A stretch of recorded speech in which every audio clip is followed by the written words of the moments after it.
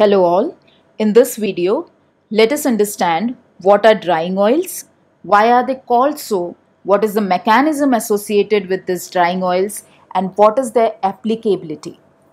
So certain oils such as linseed oil, tung oil, which is commonly known as China wood oil, perilla oil, and many such other oils are called as drying oils. Why? Because these oils, when exposed to air in the form of thin layers, they form hard and tough water-insoluble solids. And this process of converting a layer of oil into a water-insoluble solid is termed as drying, and definitely the associated oils are known as drying oils. Okay. If I consider certain other oils like groundnut oil, olive oil, etc., they do not have tendency to dry on exposure to air, and so such oils are called as non-drying oils.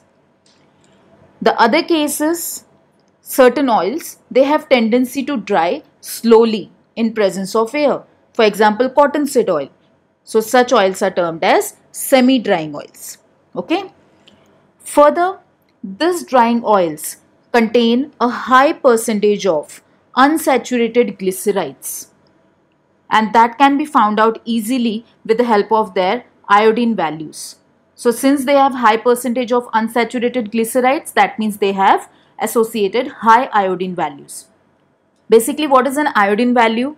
It can be defined as the number of grams of iodine that will combine with 100 gram of the fat or oil. So iodine value is basically a measure of the extent of unsaturation which is present within an oil or fat.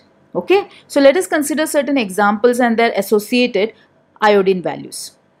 It has been observed that drying oils have iodine values above 150. For example, if you consider linseed oil, which is a drying oil, it has an iodine value in the range of 170 to 185. Non-drying oils have iodine values less than 100. Okay. So if you consider example in this case, olive oil, it has an iodine value in the range of 80 to 100. Similarly, for semi-drying oils, they have an intermediate iodine values. So for example, cottonseed oil, they have an iodine value intermediate between both of them in the range of 105 to 114. Okay. Now, as far as this drying oils are concerned, in general, you can say they contain unsaturated glycerides with conjugated double bonds, and particularly it has been observed if there is an unsaturated glyceride with conjugated double bonds, they dry more rapidly than those containing an isolated double bond. Okay. Now, what is the application? Let us see that. Drying oils are used as a medium for paints, varnishes, and lacquers. In fact, paints are suspensions of some pigments or the organic coloring matter in linseed oil to which some turpentine oil has been added in the form of a thinner. When these paints are applied on any wooden or iron surface in the form of thin layers, they quickly dry up and form a tough organic film which protects the surface being painted. Okay, so we almost know the concept that how the paint works. A thinner has been added in the form of a suspension to an organic pigment, right? In presence of a certain oil. The oil which we use generally is in drying oil like linseed oil, right? And it results in the form of an tough organic film, and it protects the surface whereby you are painting that, right? Now let us see how this actual mechanism works with reference to the drying oil. Actual process of drying does not simply involve removal of moisture or evaporation of solvent, but it involves complex changes. It is believed that the reactive allylic hydrogens, what are allylic hydrogens? These are the hydrogens present on the carbon next to the double bond. Okay.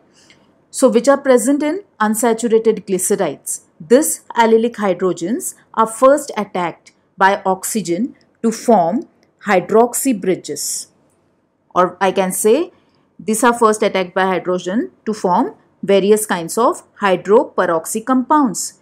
These hydroperoxy compounds then combine with the allylic hydrogen of the other glyceride molecules. Okay, so large number of this monomer molecules are formed, and this monomer molecules then subsequently undergo polymerization, resulting in the formation of a tough network solid.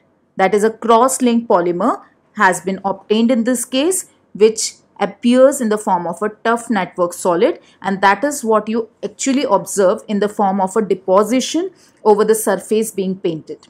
Okay, so you can understand this complete concept with the help of the mechanism provided to you. Okay, that is about drying oils. Thank you for watching.